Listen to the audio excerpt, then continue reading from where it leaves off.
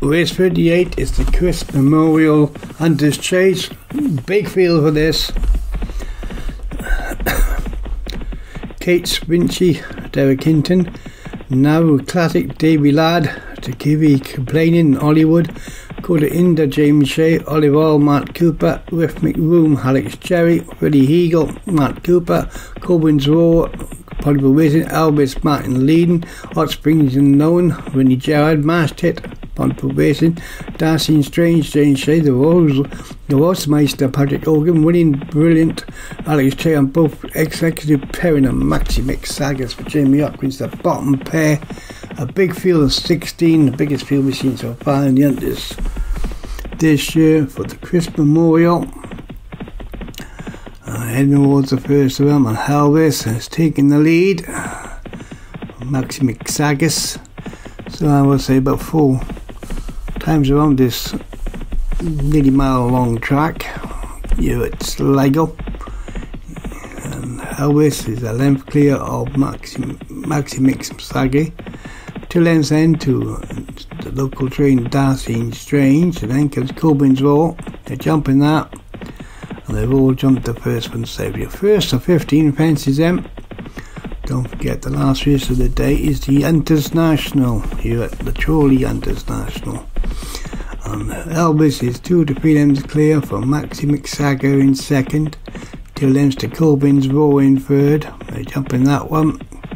Mistake in second by Maxi Mixaga, and he's now been passed by Cobin's Roar and joined by Winning Brilliant.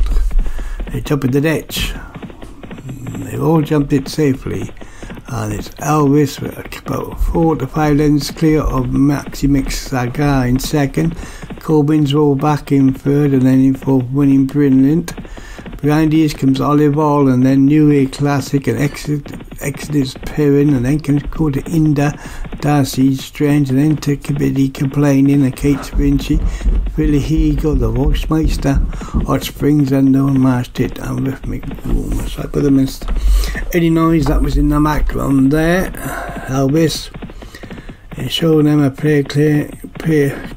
clean pair of ooze. He's about 4 to 5 lengths clear of Maxi Mixaga in second, and he's 2 to 3 clear of the improving Winning Brilliant in third. Then on the inside Cobin's Roar, Oliver on the outside of that one, and then comes Executives Perrin, Dancing Strange, and New Classic Kate Vinci, Philly Eagle, Quarter Hinder, Take a Busy Complaining, the Voicemeister, Masthead, Hot Springs Unknown now towards the rear, and Rhythmic Room, Alex Cherry is the back marker.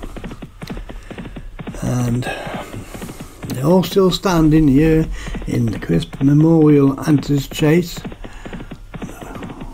Jumping that one, they all stood up. Although Jamie Hopkins running in mid-division, Executive Perrin hit that one hard. And Elvis has been closed in by the second horse now, Maxi Mixaga. It's only down to 3 lengths. They head towards this one. The gap still about 4 to 5. Back to Winning Brilliant in third. The Cobin's Roar, they're jumping this. Olive Oil. On the inside is Dancing Strange. And then the Scottish Invader New England Classic. With Davy Ladd's behind here. They jump in the ditch. And still everything is standing up to this test at the moment, except by Elvis. He's 2 limbs clear of Maxi Mixaga in second. The gap is going to the third Winning Brilliant. It's about 6 lengths now. Cobin's Roar got a nudge in fourth. On the inside is Darcy Strange. Oliver still going okay, as is New Year Classic. Voicemeister is mid steady progress through the field, and then comes Executive Perrin. They jump in this flame fence, and they all jumped it safely. They're going to swing in now, and when they do so, they'll have over just one fence and then over a circular run. They end towards the 10th in the Chris Memorial, and Elvis has jumped it 2 limbs clear. In second place is Winning Maxi Mixaga. Still about 4 to 5 back to the rest of the field, headed by Winning Brilliant, Oliver, Darcy Strange, Voicemeister, New Classic, Executive Perrin, Quarter Inda, Hot Springs Unknown, Cobin's Roar dropped through the field and back towards the rear. Kate Vinci, then Takumi Crane, Rhythmic Room trying to make a Masthead. Has always been towards the rear along with Philly Eagle. They're swinging downhill now as they do so. Elvis is 2 lengths clear of Maxime Saga. They're jumping it. 2 lengths back to the improving Hollywood, who's gone third. Winning Brilliant in fourth. Then New York Classic and Darcy Strange Not Springs Unknown behind these. Marsh Tate is now the back marker. They're heading towards the next fence. Elvis, he's 4 lengths clear. Can Martin lead and complete a quick W? Maxime Saga in second now. Back, but John Bednar Classic who's gone second. On the outside, making go Darcy Strange.